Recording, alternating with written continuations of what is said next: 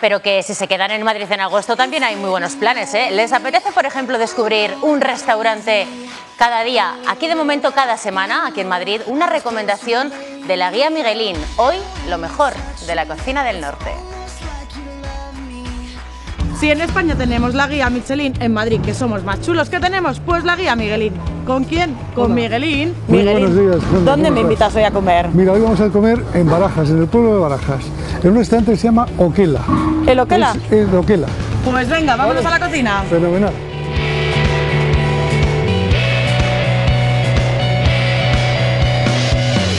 Vamos a aprovechar que estamos en un sitio vasco para hacer un plato típico vasco que se llama marmitaco. Borja, primero, ingredientes, ¿qué tenemos? Pues tenemos el bonito, tenemos la patata cortada en cachelo, tenemos puerro, cebolla, pimiento verde y pimiento rojo y pimiento choricero. Ponemos las verduras en la cazuela con un buen chorretón de aceite. Cuando esté pochado añadimos la patata cortada en cachelos, se guisa un poco y ponemos el pimiento choricero y el fumé de pescado. Reduce unos 20 minutos y añadimos la joya del norte. Ya tenemos hecha la patata, ya está perfectamente en su punto y ahora lo que hacemos es apagar el fuego y se echan los trocitos de bonito. Y ya con el mismo calor residual se termina de hacer el plato.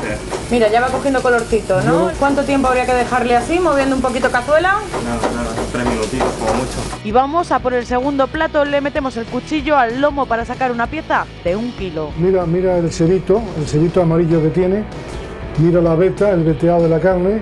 Esto es una maravilla, esto es una delicia. Esto tiene que estar blandito, blandito, blandito.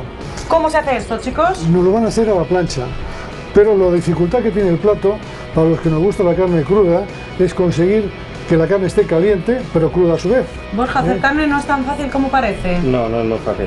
Ahí te cuesta cogerle el punto, pero ya con la experiencia ya lo hacemos perfectamente. Pues dale, a la experiencia.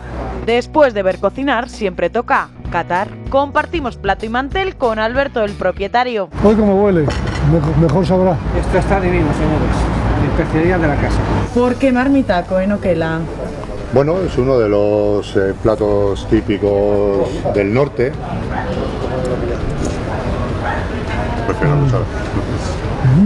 Ya viene aquí el chuletón, ya huele. La carne. Mira, ¿ves lo que te decía? Hecho por fuera y crudito por dentro. Alberto, ¿el que da nombre a tu restaurante? Es la enseña de la casa. Es una maravilla. Venga, pues muchas gracias a todos vosotros y por la Guía Miguelín. Y por Okela. Gracias. Salud.